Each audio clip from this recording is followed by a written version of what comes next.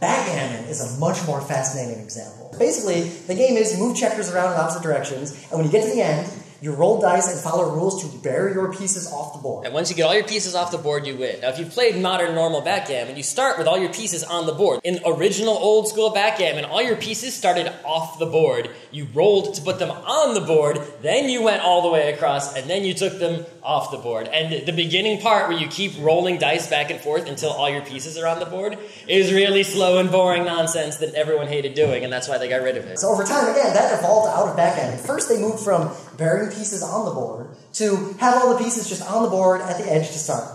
And then they did something clever. They moved on further to having all the pieces not only on the board, but on the board in an immediately interesting situation. Right. The reason they are the way they are on the board is because that's a situation where no matter what you roll on the first turn, there's some sort of the most interesting decisions to make.